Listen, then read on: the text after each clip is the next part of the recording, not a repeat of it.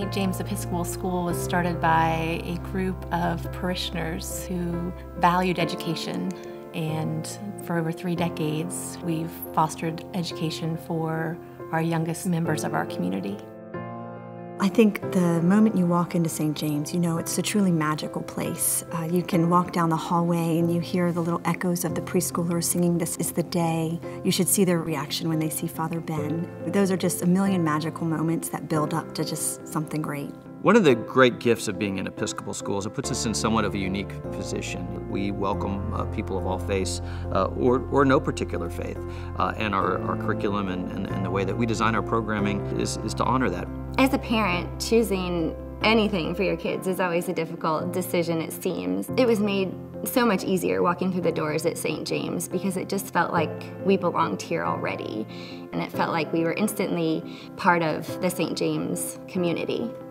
I loved the warmth and the sense of family that I felt when my children came to St. James many years ago. My children left St. James and I stayed. I've been teaching the 3-year-olds for the past 19 years. I love children. I love watching them grow and develop into these amazing little people.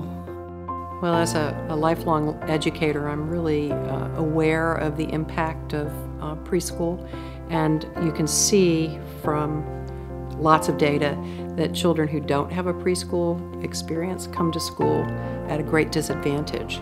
The foundation that's laid in quality preschool education is something you only get to do once, and if a child is missing that experience, he or she has a lot of catching up to do, and a lot of research will show that the catching up never really occurs for many children.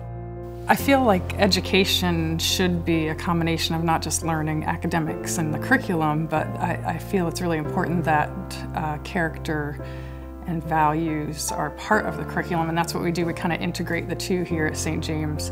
Lacey came in 1983. She was the 2nd class, and our younger daughter started the following year.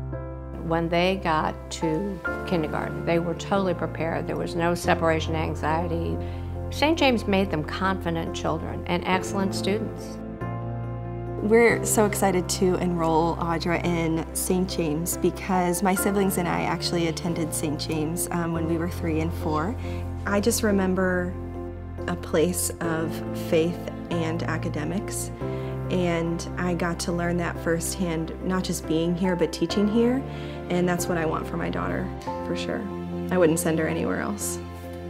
In terms of giving back to your preschool, thinking back to those foundational years and what it meant to you as a preschooler or to your family, and the hope that generations to come will be able to enjoy that same feeling when they walk through the doors.